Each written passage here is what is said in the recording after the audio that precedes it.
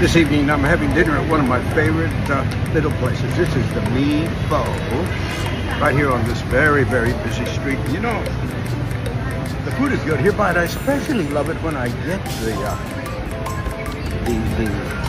the shotgun table, which is right adjacent to the sidewalk, and you can see the action, the city, this thing that I love so much about this neighborhood, the motor scooters, the traffic, the noise, the action, the people who are passing by, and of course the food.